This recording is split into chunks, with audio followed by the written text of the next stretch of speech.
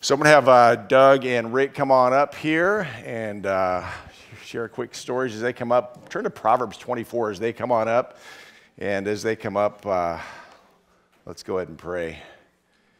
So Lord, we do thank you for what you're doing at Harvest Church. It's so fun to watch the kids have a good time and celebrate and just be together in the snow, Lord. And as men and as women gather, as we gather as couples and as family, Lord, we're thankful for your presence in our midst. And so we want to invite more people into that, Lord.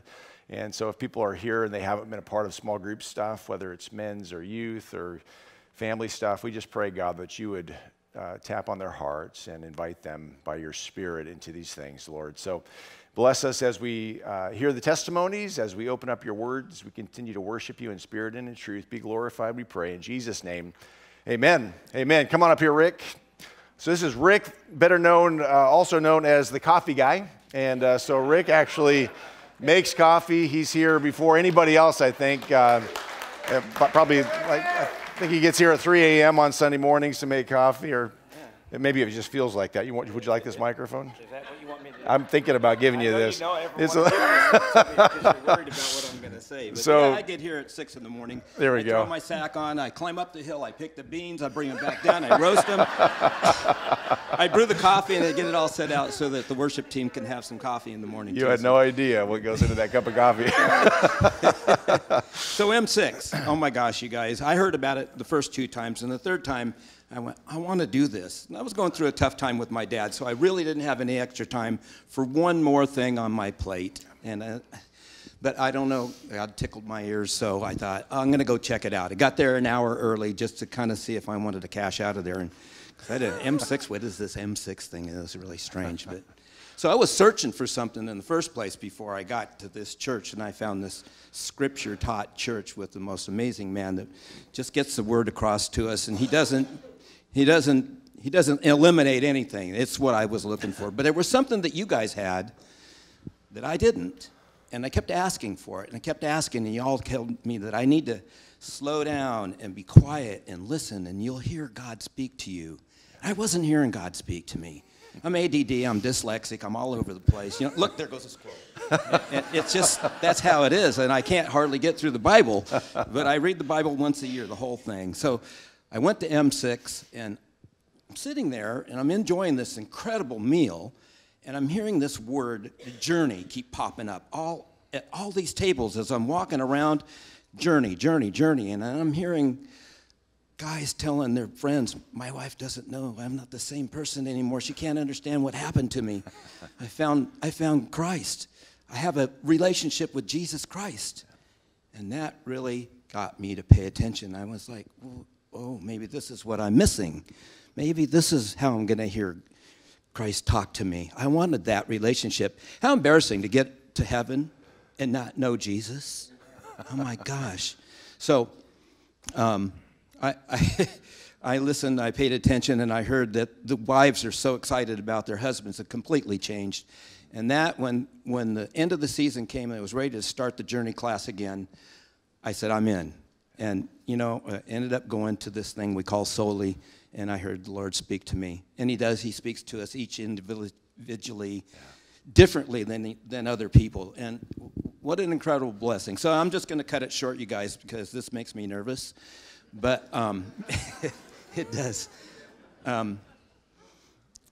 Come, have a great meal with a bunch of really incredible men seeking the Lord at the same time. Come with an appetite, bring a friend, and bring an open heart. Have a listen and come and enjoy this wonderful thing called M6. Yeah, good job.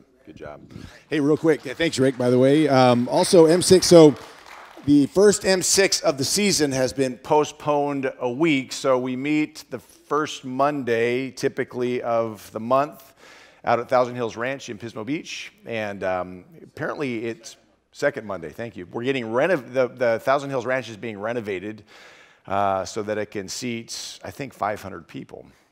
So we've been averaging, I bet, over 300 people, don't you think? About 250?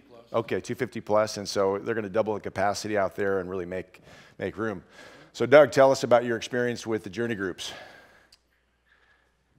Well, I want to say to Jim, standing up here, he always says when he sings and he looks out how excited he gets, and it's amazing to look out at everybody and really moving. Secondly, the second song today was perfect for me as Awaken My Soul. That's what Journey did for me. I always been a believer, but going through this journey, it's different. It's personal. It's a personal relationship between you and Jesus, and I didn't get that at first until I went through this journey group. And that's what awakened my soul was I ended up realizing that I needed to have a personal relationship, me, not anybody else, just me and Jesus.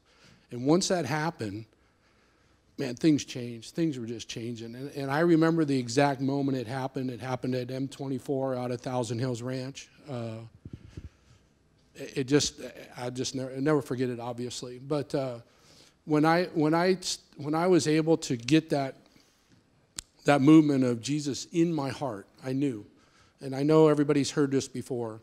99% doesn't work. It's not it. I know it sounds trivial what it is, but you got to be 100% in. Once you're 100% in, you'll know it. And you may know it, you may already be there, but if you're not and there's something tugging at you, that's part of that 1 or 2% you need to get. And I had the same thing happen to me as Rick. My wife was, when I came home from Soli, she wanted to know what happened there. Because I just came back a different person in a good way.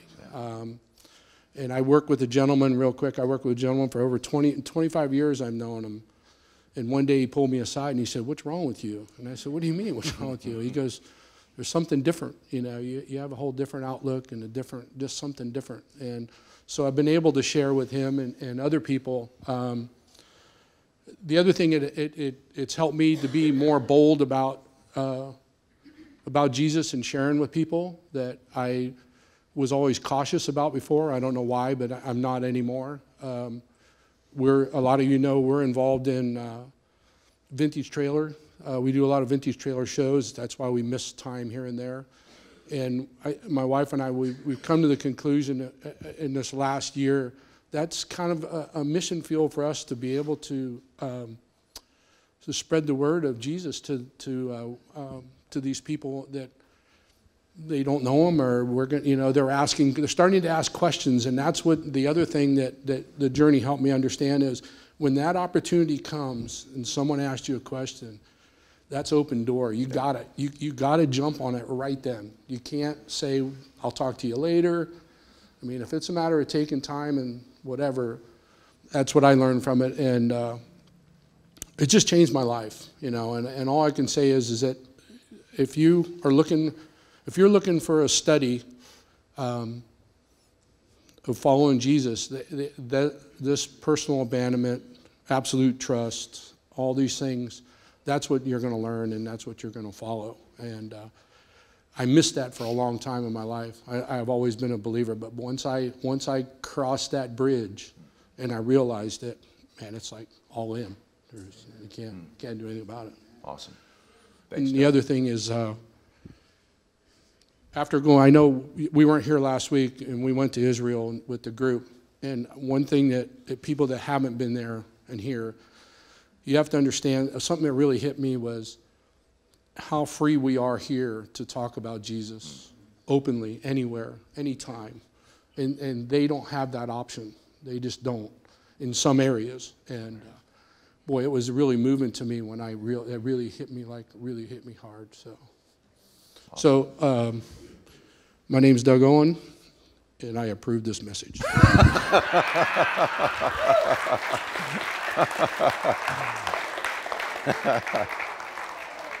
That is funny. So Doug talked about M24. There's a lot of M's. M24 is a 24-hour men's retreat out at Thousand Hills Ranch. So for 24 hours, guys gather, camp out, and just hear amazing speakers and pray together, hear testimony and worship together and eat great food together. Rick talked about Soli. Soli is a retreat that happens more in the Southern California area, but men from this area go. I'm going in March. It happens 3 times a year. So there's a lot of things happening. The journey groups happen they happen weekly for about 9 months out of the year. I think that's the number. And you gather, and Influencers is blowing up in the region. Influencers is a worldwide ministry, a movement, but it's growing here on the Central Coast more than any other part of the world. And so God's really doing some profound things. There are currently 20 journey groups from Paso Robles to Santa Barbara, and literally hundreds and hundreds of men are gathering weekly to grow, to go through a discipleship process, and amazing things are happening. There are 5 journey groups happening here at Harvest. So Wednesday night at 6:30 p.m. There's a couple of groups happening on Wednesday night, 6:30 p.m. Then Thursday morning, 6 a.m. and Friday morning, 6 a.m. And so if you haven't checked out any of those, they actually start next week. So check your calendar for that and plan to be a part of something next week. So the first week, just show up. We're not asking you to sign up for 9 months. We're just saying, hey, show up and see if the Lord draws you by His Spirit, if this feels like the next step for you as a follower, as a disciple of Jesus Christ. So next week, show up, just get the introduction, and then you'll have a chance to make your decision about the 2020 journey after that. Amen? Amen. I just love it when men and women and young people are investing their lives in this thing that is called Christianity. It's called discipleship. I'm so grateful for opportunities that we have at the church, and Ron's got Bible school stuff, and we've got home group stuff. There's all kinds of stuff going on, so get plugged in. How many have heard of Nick Wallenda? Probably didn't pronounce that right. Nick Wallenda? Wallinda. So I have. You have heard of Nick Wallinda. So he's a crazy guy, right? Nick Wallinda is a crazy tightrope walker. And he's apparently gone across Niagara Falls. He's gone across a portion of the Grand Canyon. He is looking, I think, in New York City, going from one big skyscraper to another big skyscraper. He has plans to go over an active volcano upon a tightrope. You know, like I've read I read it's 3/4 inches to 2 inches, but even if it's 5 inches or whatever, what if it's 2 feet wide, right? I mean, no thanks.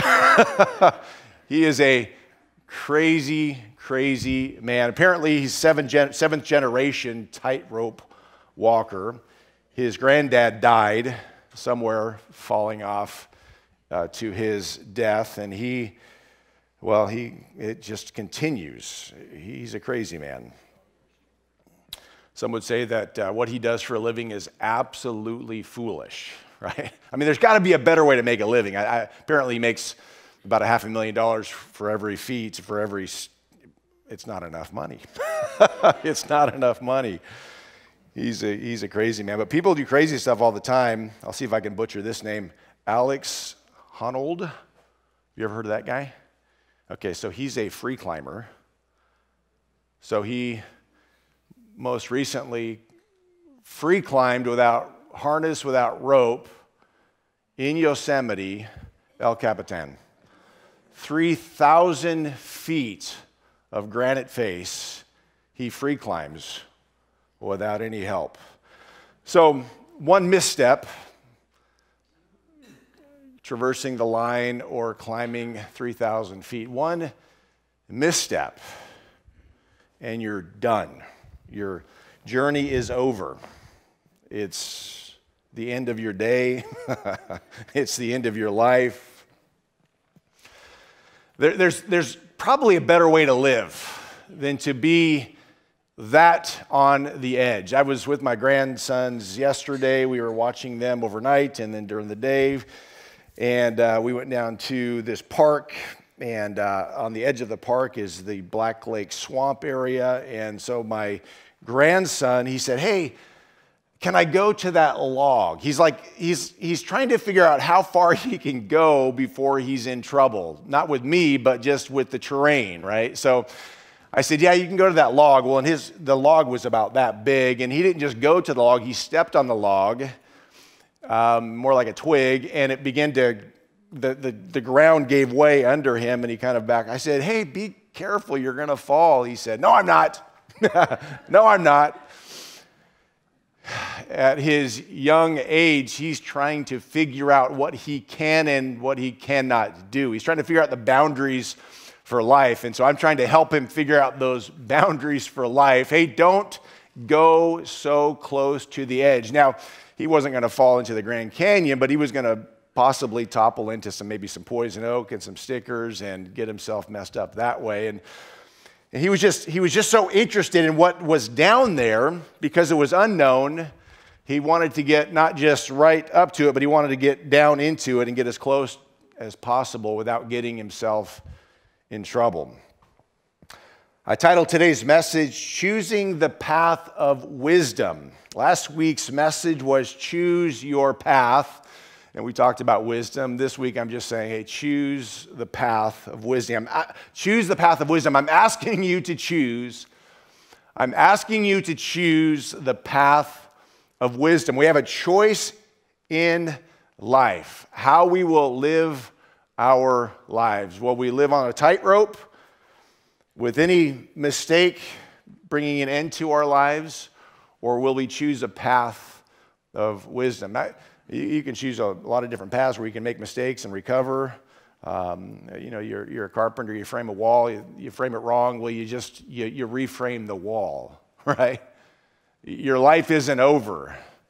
As a pastor, if I preach a bad message or give a bad teaching, well, I can recover. I'll teach a better message next week, right? There's recovery built into the path.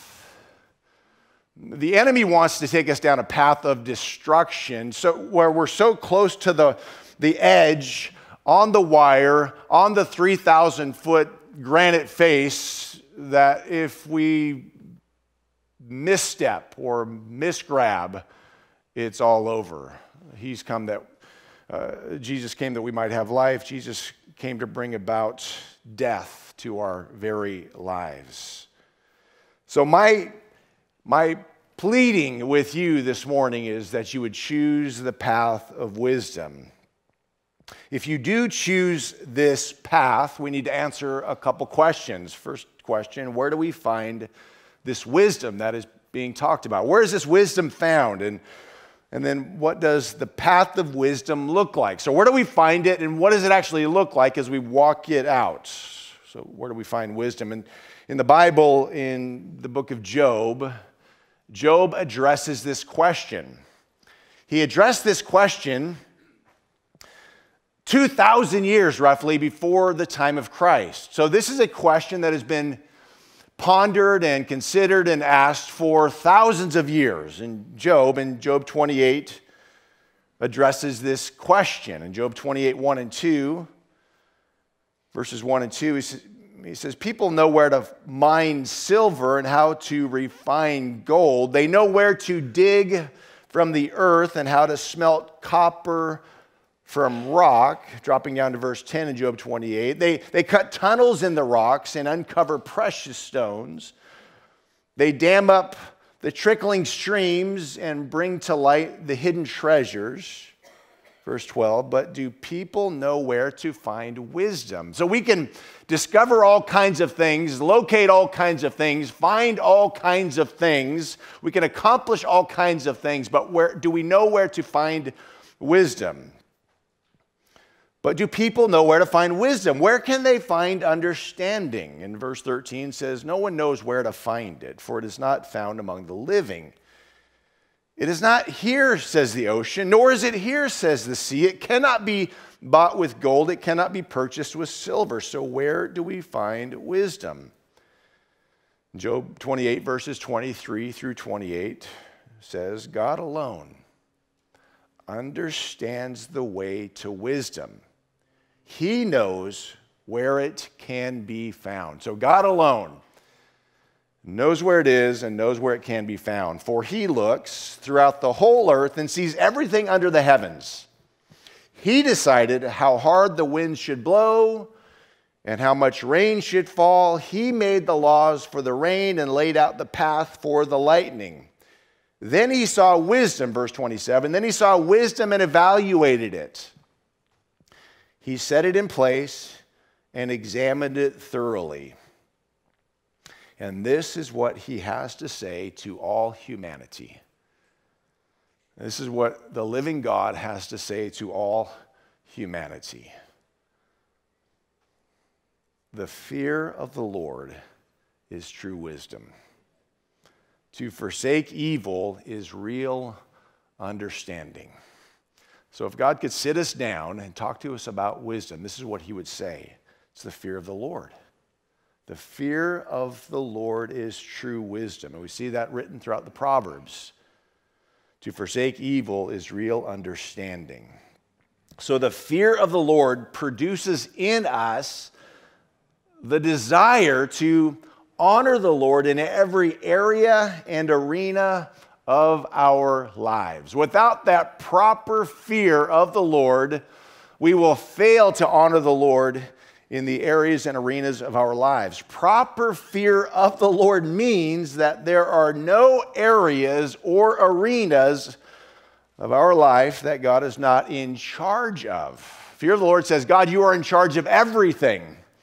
You see it all. I submit to you in all. I give you my life in its totality. These guys came up and talked about the difference, the way their lives have been changed as they went from one way of following Jesus to another way of following Jesus, a better way, the way.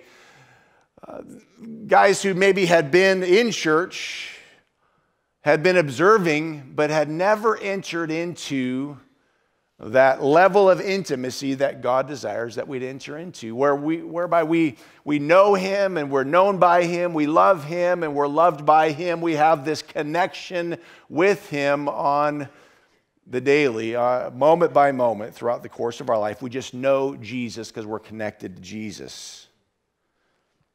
So proper fear of the Lord means that there are no areas, no arenas of our life that God is not in charge of. And as men and now women and couples have gone through this and this journey group, and I don't want to, journey's not the only path. The journey's a path that points us to Christ. There are many groups. We've got home groups going through different curriculum, different books of the Bible. We've got Bible school classes that are doing the same thing. Anything that points us to Jesus and draws us, calls us into an intimate walk with him is what we should be pursuing and should be going after. Proper fear of the Lord means there are no areas. There are no areas or arenas in my life that God is not in charge of. Simply put, fearing the Lord means honoring the Lord. Period. Fearing the Lord means honoring the Lord. So what does that path of wisdom look like whereby we honor the Lord? So when I am speaking, when I am thinking, when I am deciding, when I am resting and working, whatever I am doing or saying or thinking or deciding, I am honoring the Lord. That's the goal. So whatever it is that I do or think or say, I'm choosing, my path is, God, by your grace, I want to honor you. So whatever it is, Lord, there's no arena or area that is outside of your influence or outside of your lordship. Everything in my life is submitted to your leadership and to your lordship. So Lord, my commitment, should be the prayer and the commitment of the saints of God. Our commitment, Lord, is that we would, in whatever we do, say, think, or decide, that we honor you. We're watching a new series. I think it's called The Chosen. Is that what that's called? The Chosen. How many have seen The Chosen? All right, so Google The Chosen. It is it's a production of the life and ministry of Jesus as he is in the earth, calling his disciples, working miracles, speaking truth, It's the life and ministry of Jesus. And so we just got back from Israel, and when you go to Israel and when you are in the places walking in the footsteps of Jesus, the pages of Scripture come alive to you. And so similarly is when you watch, for whatever reason, there's just something on this film. I'll call it an anointing. There's the presence of the Lord on this film, this series, so that when you watch it, as Jesus walks the shores of the Sea of Galilee and calls his disciples, as he works miracles, there's something about the way that it has been produced that we're able to get a hold of it in our soul. We watched 3 videos in one night, and I'm glad my wife was on the sofa in front of me, because I was on my chair back here, and I was just weeping as I watched this production, because as Jesus called his disciples, I remember when Jesus called me. I remember feeling that call upon my life to come and follow Jesus, and it just brought the pages of Scripture to life. When Jesus worked his first miracle at the wedding of Cana and he turned the water into wine, there was just something so powerful about the presence of the living God at work in a real life need and situation, as he healed people and ministered to people, as he confronted people with wisdom. There's just something powerful that happens when we're able to watch it in a different way. We read the Scripture and we love and appreciate and honor the Scripture, but there's a new way, a new level of communication that impacts our lives when we see it on the screen and are able to participate in it that way. It is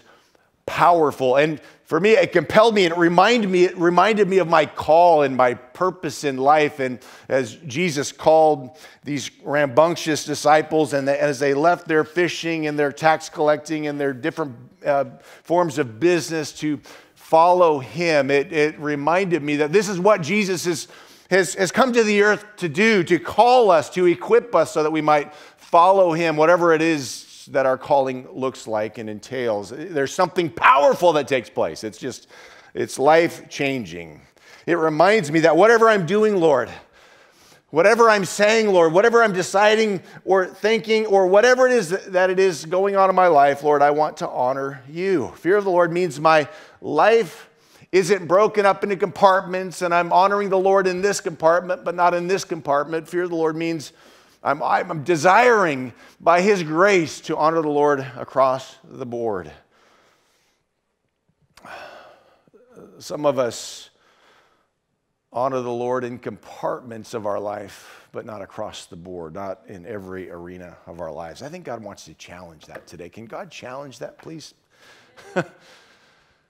Can God please have access to our lives such that he's able to challenge those areas and arenas, that he would have access so that he could speak and that we would say, yes, Lord, I'm listening. Yes, Lord, I'm agreeing. Yes, Lord, I'm following. Yes, Lord, your will be done, not mine. This is lordship. This is what it is to be a disciple, a follower of the Lord Jesus Christ. He wants access. Fear of the Lord means honoring the Lord. The fear of the Lord is true wisdom. To forsake evil is real understanding. To fear the Lord means I'm afraid that if I'm not careful, I will fail to honor the Lord in all areas of my life. It takes me to a place of caution. Lord, I don't want to be flippant. I think in our culture we dismiss sin and we're flippant about our commitments, and we don't honor and exercise that honor and fear of the Lord. We let ourselves off the hook way too easy.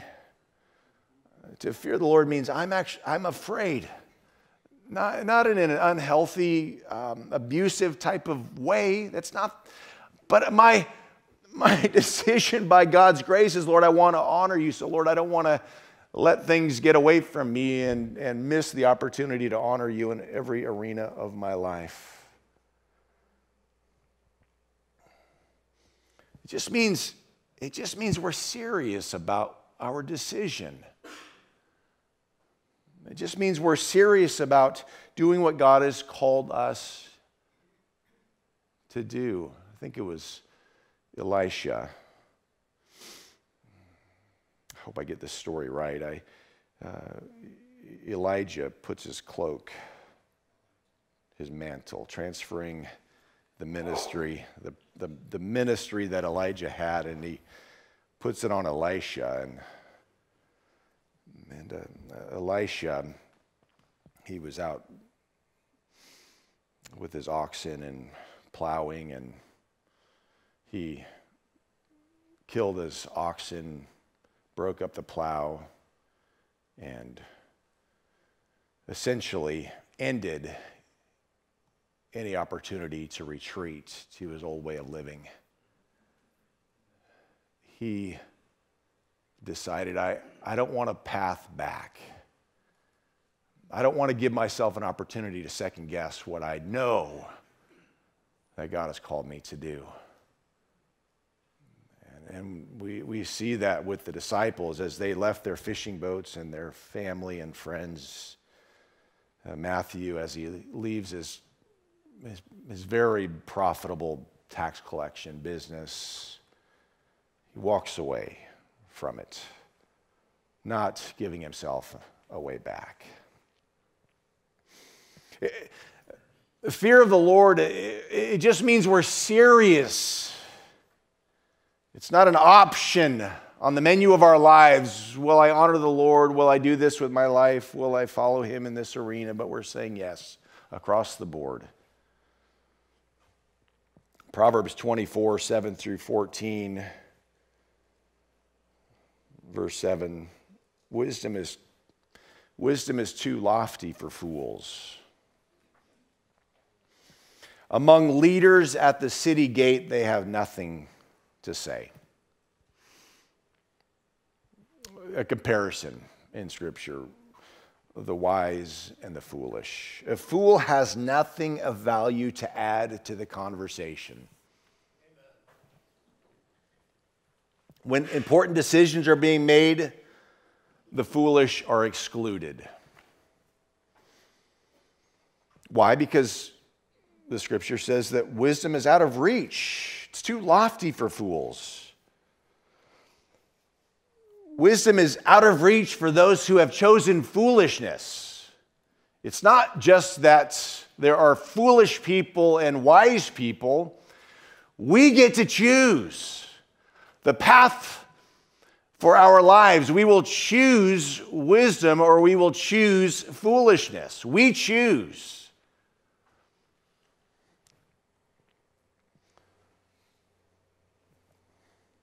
A person can't choose foolishness and then expect to have wisdom when wisdom is needed. Wisdom, like foolishness, is the result of decisions made over the course of a person's life. So whether we're wise or foolish, it is the direct result of the decisions that we have made over the course of our lives. What have we decided for our lives? What is our path? We are choosing one of two paths, the path of wisdom or the path of foolishness.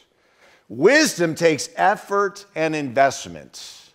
It doesn't mean that you're perfect, that anybody's perfect, but it requires effort and investment.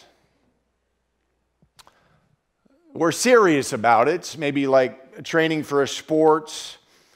You're training for football, you're putting your effort and investing yourself in it. Otherwise, you're not going to play. You'll warm the bench.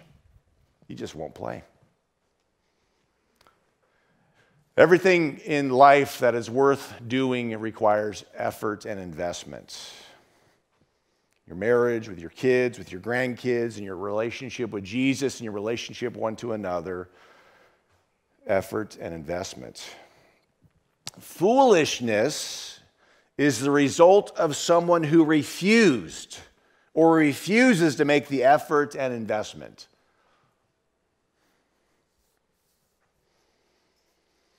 So a foolish person, due to lack of anything bigger and better to focus on, stays foolish. Some of you are here today and you maybe feel foolish. You don't have to be foolish any longer. Some of you here used to be wise and you've stopped. You've stopped the effort and the investment. Maybe banking on past wisdom for your life. Maybe plateauing a year ago or 5 years ago or 10 years ago or 30 years ago. No longer putting in the effort and making the investment.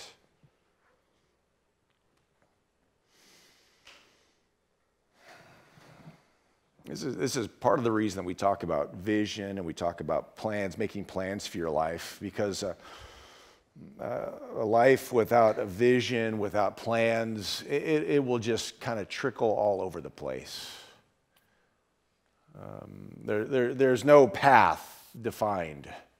And so energy, resources, time is just kind of wasted and flittered away in 1,000 different directions. And I said this last week, the enemy's fine with whatever you do in 1,000 different directions as long as your effort is not toward Christ. He doesn't care. He does not care. He just wants to distract.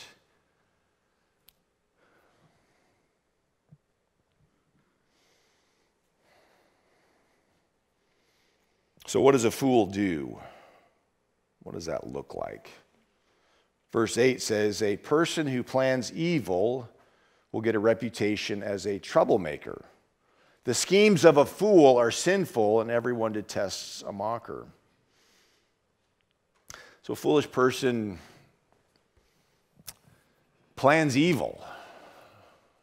Maybe it's lack of anything better to do. They just do evil things and cause trouble. Maybe it's in the gossiping of the way they talk about someone. You know, a person's life can be literally destroyed by gossip. Maybe it's what is posted on social media, just out of pure boredom and nothing else to do and nothing else to focus on.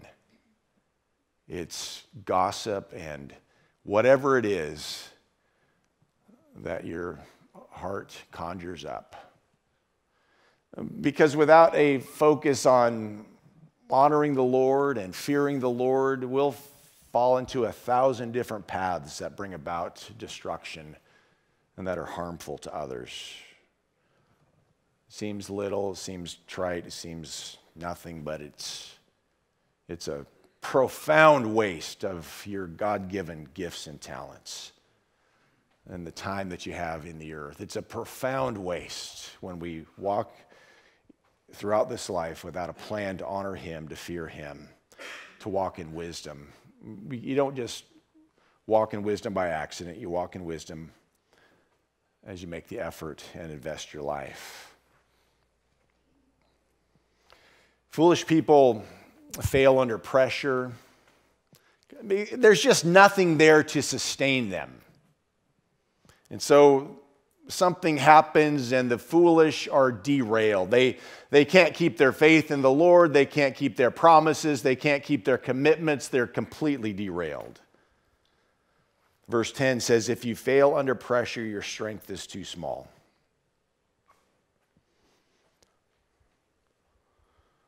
Foolish living will cause a person to fail under pressure.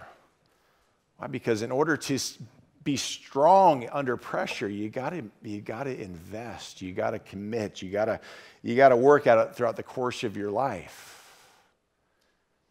It's something that God has called us to, something of intentionality. Jesus was super intentional when He came to the earth. His purpose was you and me. To bring the gospel, to bring salvation, to bring healing, to bring reconciliation, to bring you into His kingdom, to bring me into His kingdom. Strength comes as we intentionally build it over the course of our lives, as we trust the Lord, as we allow our lives to be filled, as we pursue the filling of the Holy Spirit, as we ask God to fill us with His presence and His grace and His truth, as we trust Him.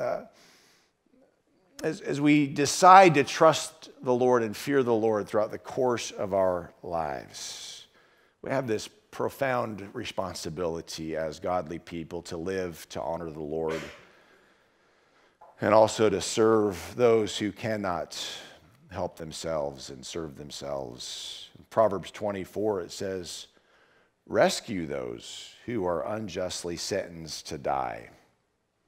Save them as they stagger to their death."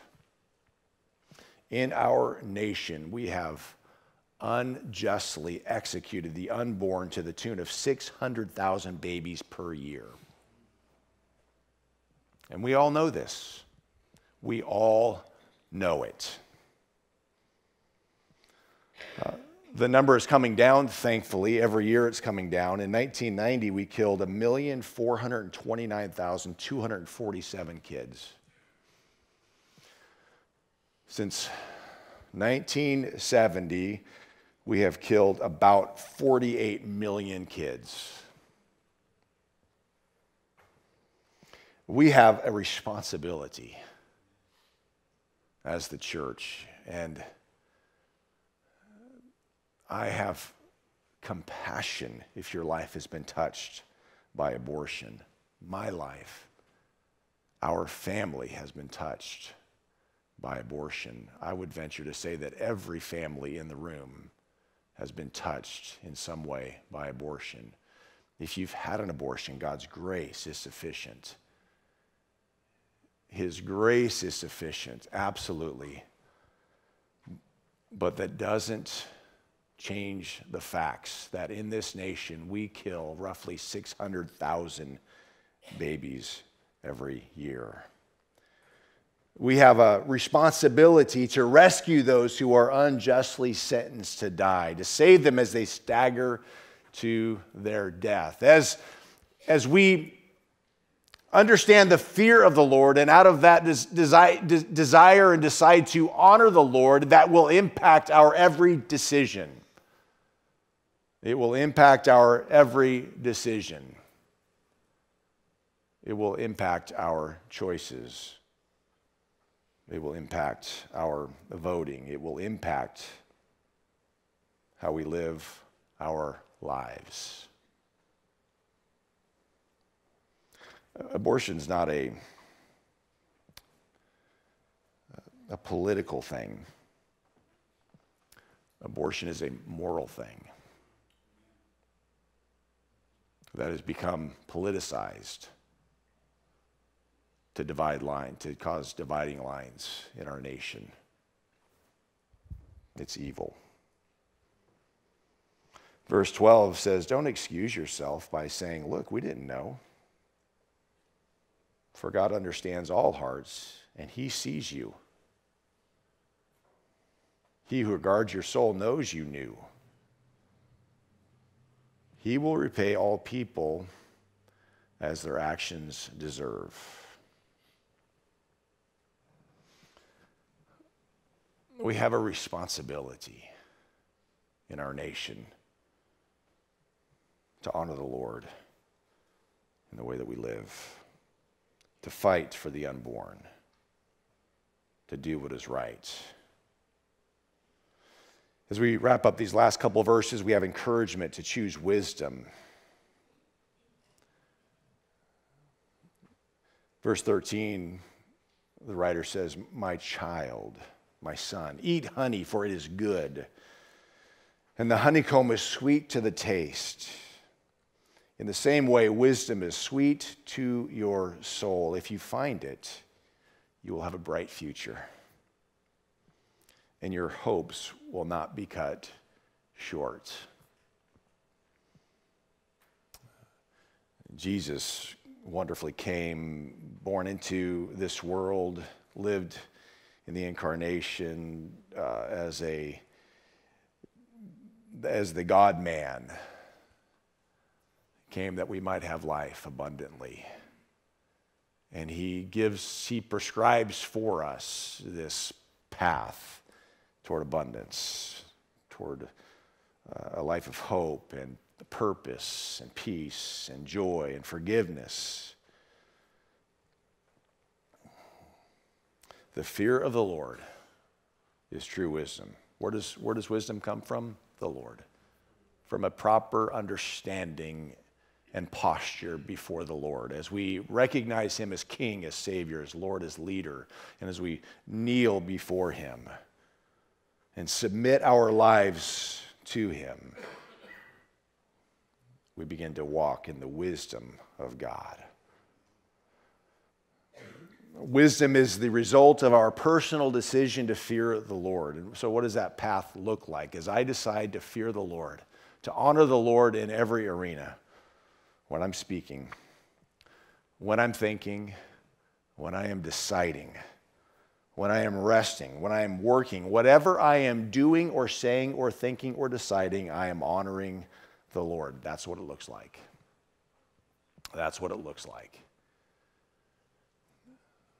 With your gifts and talents, whatever it is that God has called you to or invited you into, however much time you have here in the earth, you have a decision.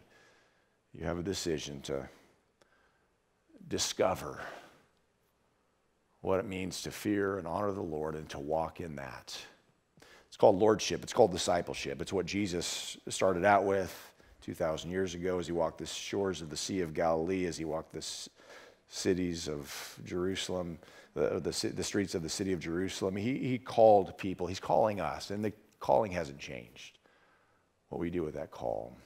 We're going to worship some more. I'm going to invite the worship team forward, and we're going to collect the offering, and we're going to wrap up this message with just some praise and some time to reflect on what has been said and the challenge that is before us. And we have this choice before us. What will we choose? I'm asking that you would choose wisdom, that you would choose this path of wisdom. Let's go ahead and stand up, and the ushers are going to go ahead and collect the offering, and we're going to worship some more. And so, Lord, as we give of our tithes and offerings, worshiping you in that way, and as we sing, worshiping you in that way, as we stand before you and lift up holy hands, worshiping you that way, as we give ourselves fully to you, worshiping you in spirit and in truth, God, we give you permission and give you our lives once again. Thankful, God, for the opportunity, thankful for your mercy and your grace. Your mercies are new every morning. Great is your faithfulness, Lord. Thank you, Jesus. So, Lord, for those who need a refreshing touch of your mercy, I pray that you would smile on their souls today. God, they would feel refreshed in their souls and in their bodies and in their hearts and their minds. God, they would just feel your presence. That they would feel the grace and the goodness of the living God upon their lives. And God, for those who are struggling today, I pray that your grace would rest upon them. Those struggling to make wise choices and choose the right path, Lord, I pray that you would grace them with your presence and fill them with your word and your spirit, reminding us of truth for the decisions that are before us. God, for those who are lamenting past decisions, past mistakes, past sin, Lord, I pray, God, that you would... God, that there would just be a fresh washing, like coming up out of the waters of baptism. There would just be this refreshing grace washing over every part of our bodies, inside and out, Lord. Your grace is sufficient. Thank you that you love us. Thank you that you love us. So God, help us to worship you in spirit and in truth. And thank you for this time. In Jesus' name, amen.